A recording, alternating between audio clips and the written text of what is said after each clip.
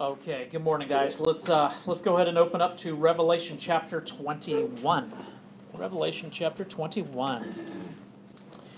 Last couple of weeks we have been in chapter 20, which seems to make sense, right? 20 comes before 21 still, I believe. We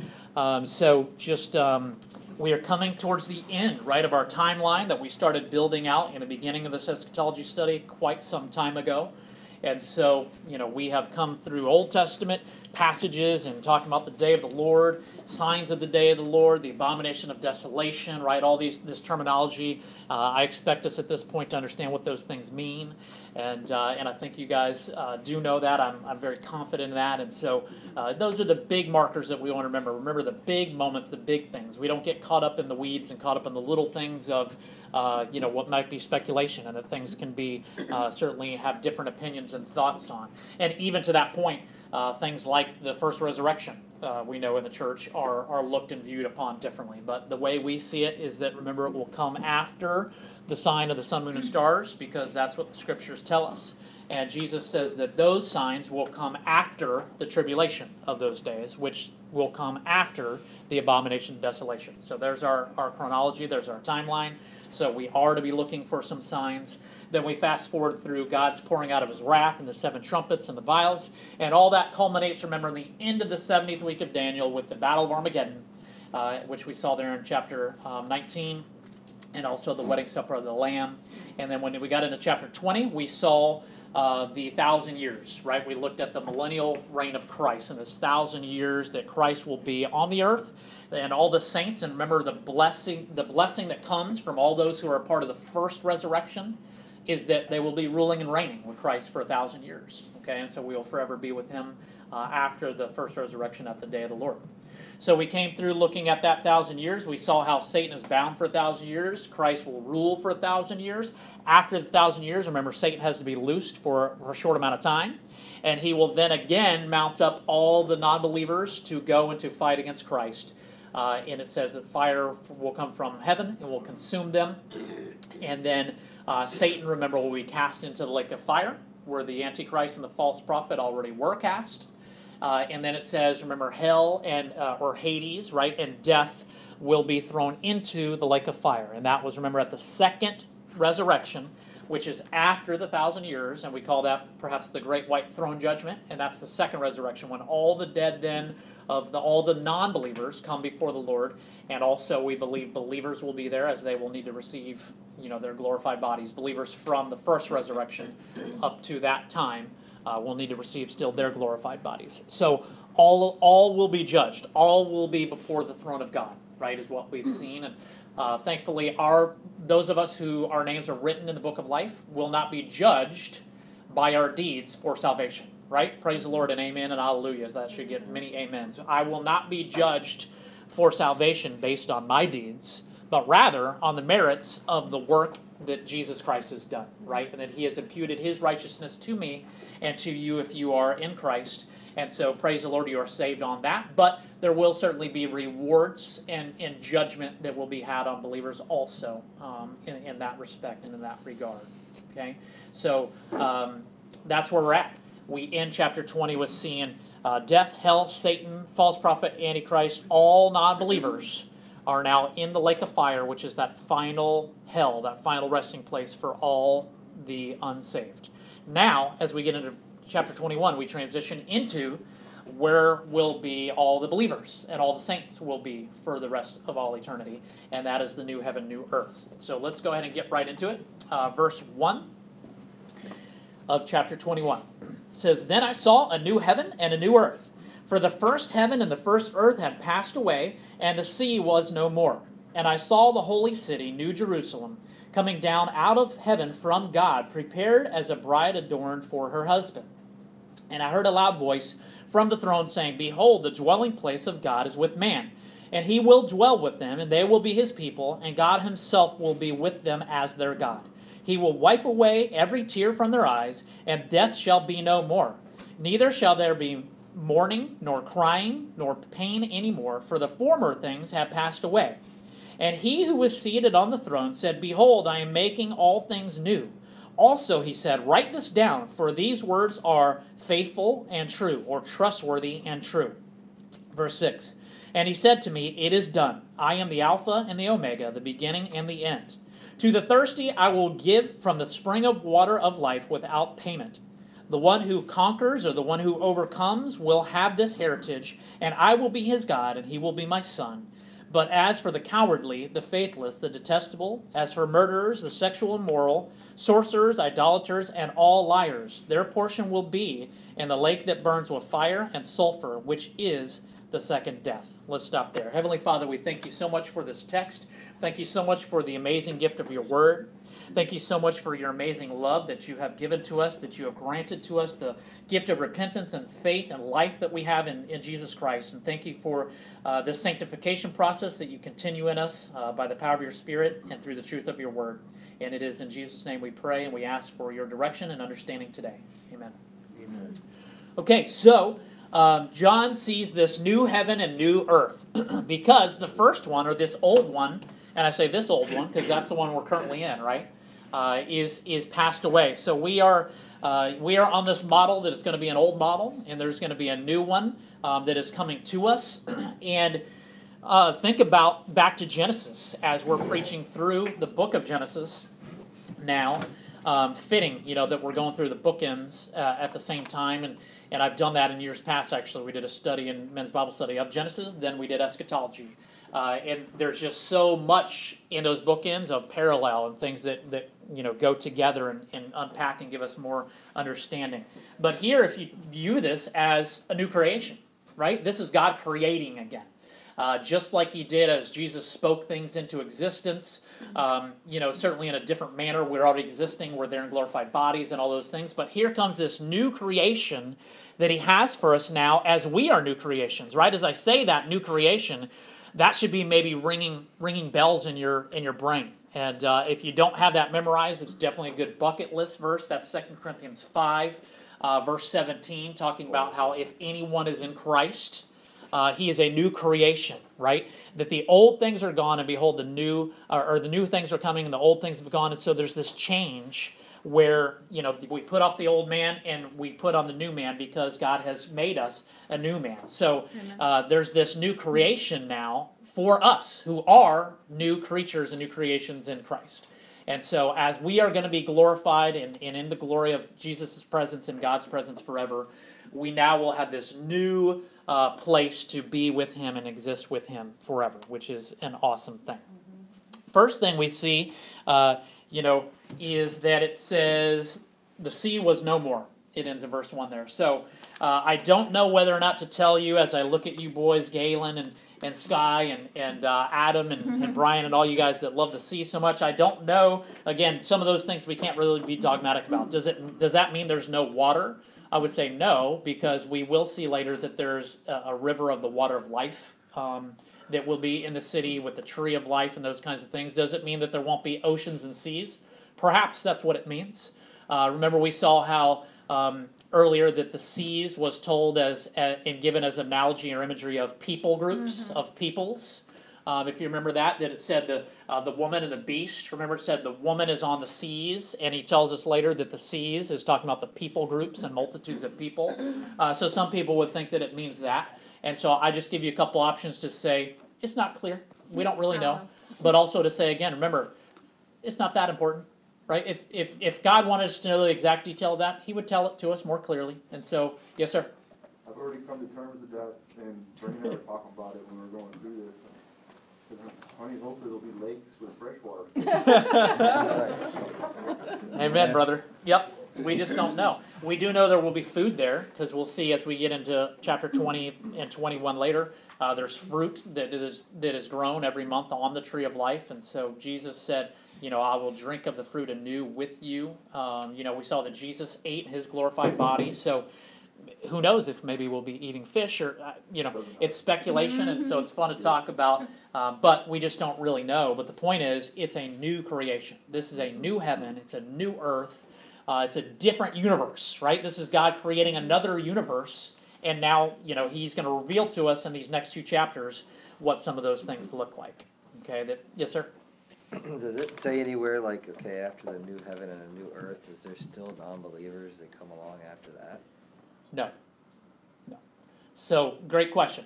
Because It's all the not that evil humans is are going to be gone. continue to be born and continue to be in sin. This is the end. And actually, we saw that, right? It is done. He said, it is done, meaning what is done? Everything's done.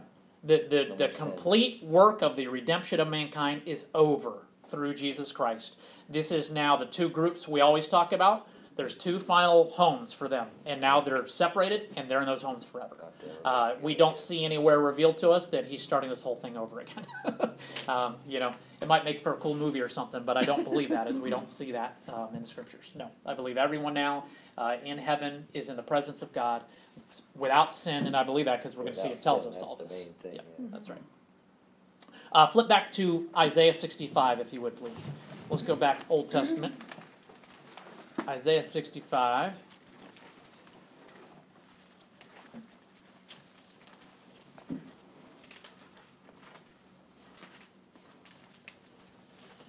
All right.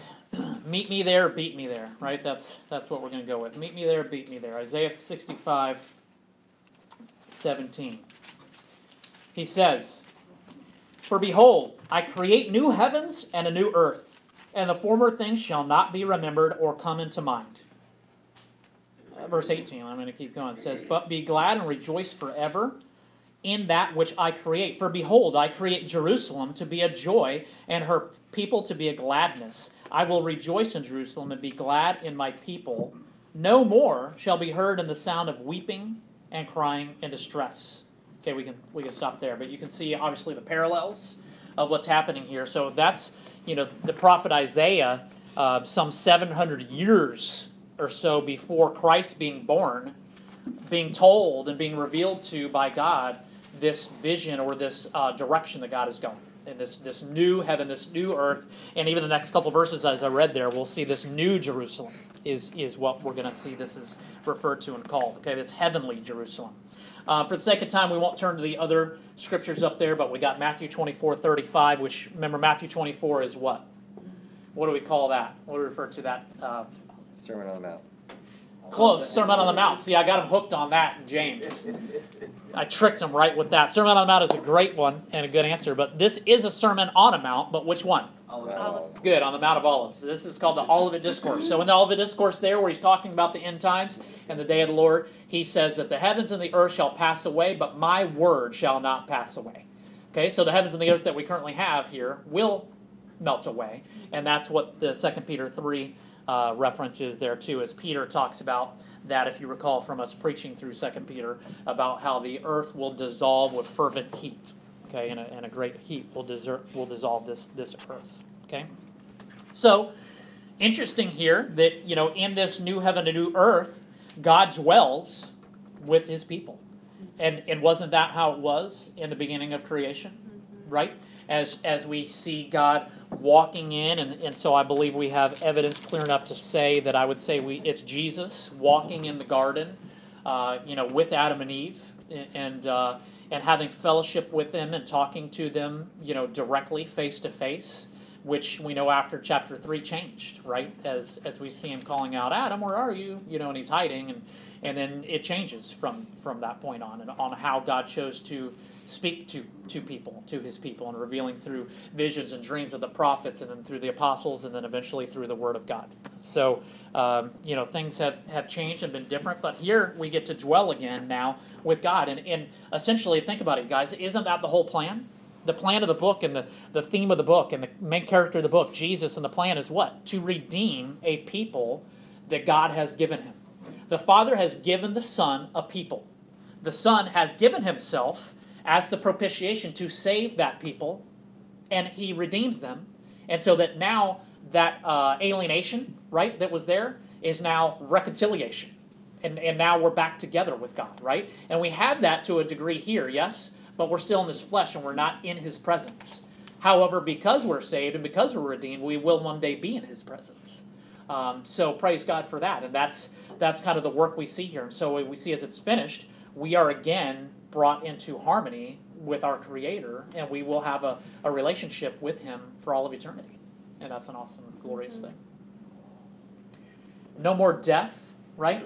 Remember death, 1 Corinthians 15, Paul says that death is swallowed up in victory, right? Where's your sting? Where is your sting, O death? Because it's been swallowed up, and it says the last enemy defeated is death. Death is defeated, it's conquered. As he says, it's done, it's all over. There's no more death. So that's where I was going with that, Sky.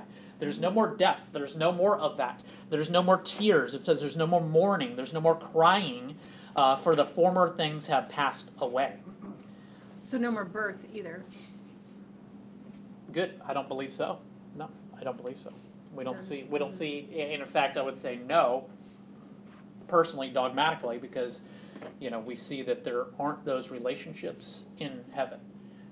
Jesus even refers to that when he talks about the angels and saying that when you are in heaven, you will be like the angels in heaven. Meaning, and the question there was posed by the religious leaders to say, remember the wife who didn't have a baby with her husband, and then she was given to the 7 brothers, and they never had a baby in the resurrection. Whose wife will she be? They're trying to trip him up. And he says, you guys don't know anything about the ways of God. You know what you're talking about. Because he says it won't be like that in heaven. They won't be like that. They won't be married like that. So in our flesh, that can seem like, man, I don't want that to happen, right? But again, everything's going to be perfectly how God wants it to be. You're not going to be sad because you're there, and I pray that we're all there with our spouses, but it's not going to be in this relationship that we have right now. It's going to be different, whatever that looks like. Okay, so we are the bride, right? All of us as the church is the bride, and the groom is Christ, and that's the relationship. So we're with Him. We're all with Him in a different relationship that I think we can fathom. Yeah. So, and this is the closest relationship though we have to help us understand that, right? The oneness, the unity, the closeness, the glorious, awesome thing that marriage is and can be and is to be, is the picture that He gives us of that. And how awesome is that, right? That's pretty awesome. So in this, I just have a couple thoughts. We only got a couple minutes to say, it now says, there's so much here that I think, we get this teaching and we hear things through sermons or teachings over the years of being saved, and it, as we mature, we start to kind of put the pieces in the right places of the puzzle. So when you hear people say like, oh, there's streets of gold in heaven, and there's this and that, and no more tears and no more pain, and when does it say that happens? It says it happens right here. Right, new heaven. Okay, we don't see streets of gold or any of that until the new heaven and new earth. So it doesn't appear that that is happening right now. It will one day be, if that makes sense. Okay, so in here, I would say it tells us no more death, no more sorrow, no more pain, no more crying. And that's not until, where are we at this? That's not to the point of after the millennial kingdom, after the second resurrection, and when the new heaven and new earth begins. That's significant to me. Do you see where I'm going with that? Because that means, up till that point, there is crying, and there is mourning, and there are these types of emotions going on. And I personally believe that's because, look at what just happened. What just happened prior to chapter 21 and where we are, going into new heaven and new earth, what just happened? The great white throne judgment and the second resurrection, where all non-believers and believers are all there, and all non-believers are now judged according to what? Their deeds. And they are therefore condemned to hell for eternity. And we're all there watching that happen.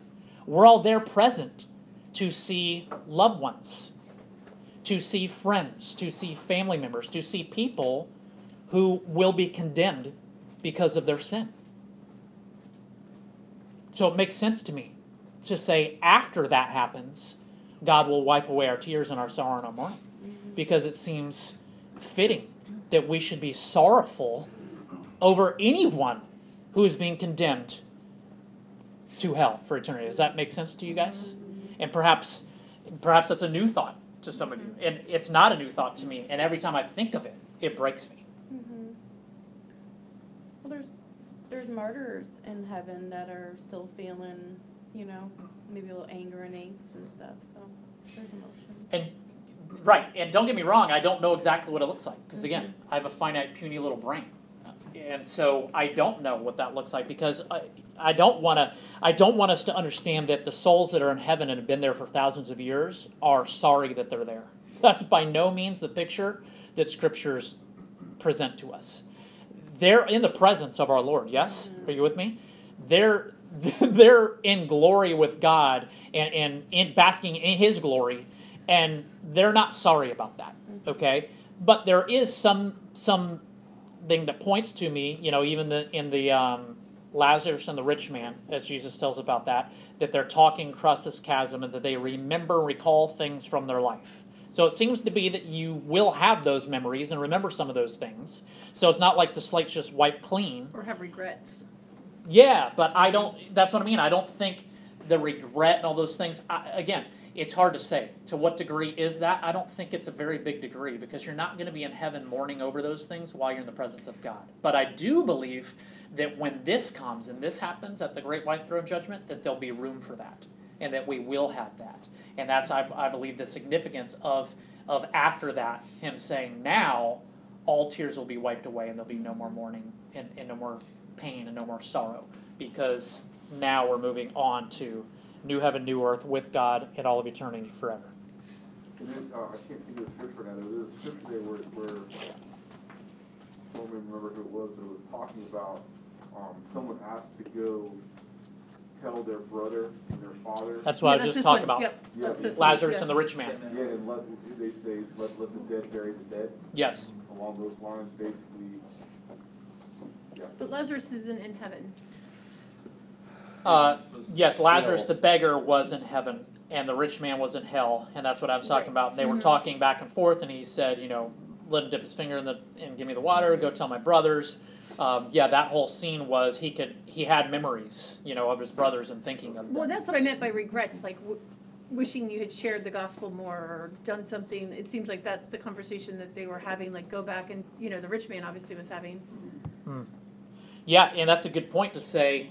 So this kind of brings us back into, which always is a good thing to do, but even what you just said, I think there's probably some thoughts to bring us back to a theological conclusion to say, will there be regret that you didn't do as much as you could to share the gospel with people? And so certainly I think we all fall short of that. But also in that, to remember that God is sovereign. And there won't be anyone who's going to be saved who did not get the gospel reached to them, because God will have it happen. So again, reconciling those two things in your brain, I understand, is difficult, but we know that that's the case.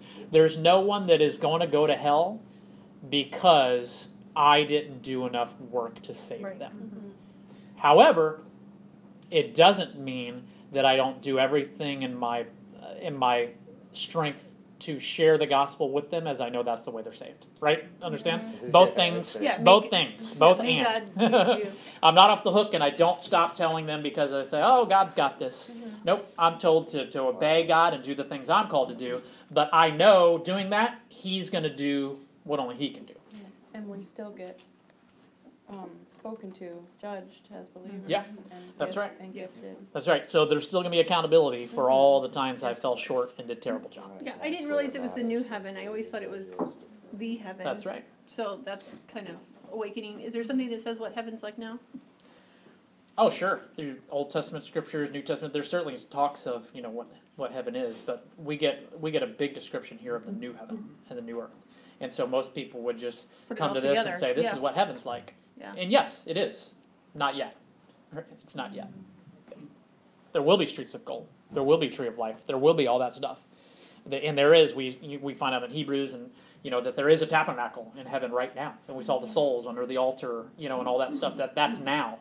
Will those things be there in the new one? No. I don't know. We're going to see a description next couple chapters here.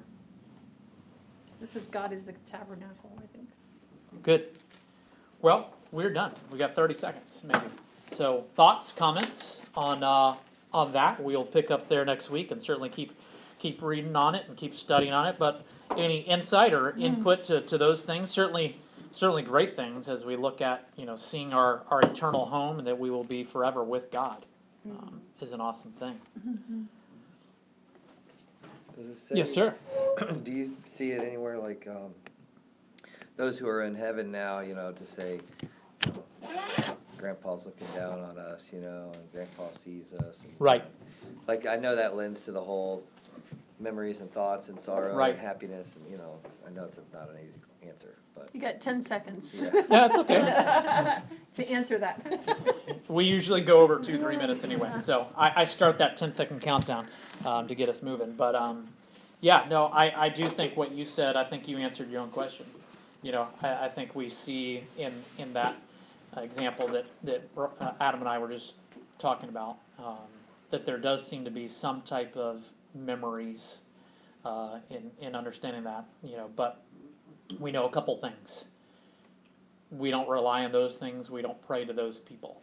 You know, we don't pray to our grandpa who's in heaven to ask him to watch over us, to do all those things, right? We understand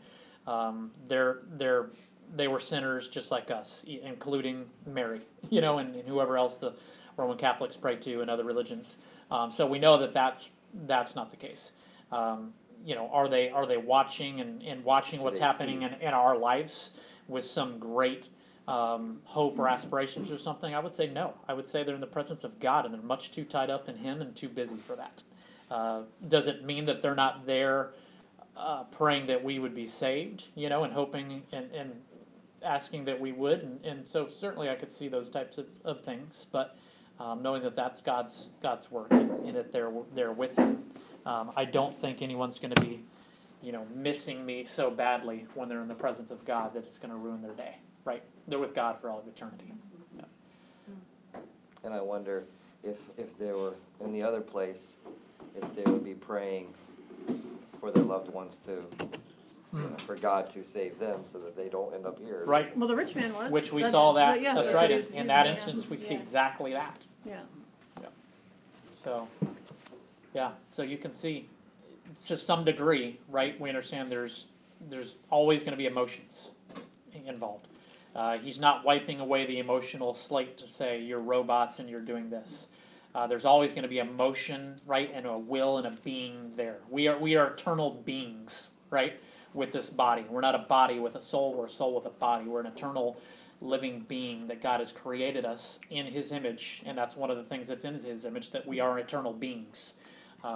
You know, so it is going to be emotional and spiritual, you know, all those, even physical, right? We're going to have new physical bodies. So, yeah, we're going to see water and fruits and trees. Like, it's still going to be physical and emotional and all those things, just different. You know, somehow that's all we can really say is it's just not the same. It's just different and not the same. Yeah. But I think awesome and beautiful and better. Yeah. All right. Well, let's close. Scott, would you pray for us? Sure. Thanks, bro. Father God, thank you for this time you've given us, and thank you for the revelation that you've put in our hearts and on our minds this morning, Lord. Thank you for just clarifying with your good book, the Bible, that you know exactly what it is that you intend for us and the way that you've laid it out for us, Lord, and helping us. Thank you for helping us to understand that, Lord. Thank you for putting it on Craig's heart to help us and to lead us through it. Lord, we ask that you just give us a great time of rejoicing and worshiping you this afternoon as we move forward with our church service, Lord, and that if there were those there that have not heard the gospel, that you would let them hear it today, and that you would save them and pull them into the fold with us, Lord, and help us to love on them and to carry them on and to spread your gospel like we've been instructed to do, Lord. And just help us to do that as we go into our week and into our days, and always just to glorify you, Lord, and just spread the great news of the gospel everywhere we go, Lord. We just thank you, and we pray these things in Jesus' name. Amen. Amen. Thank you, brother.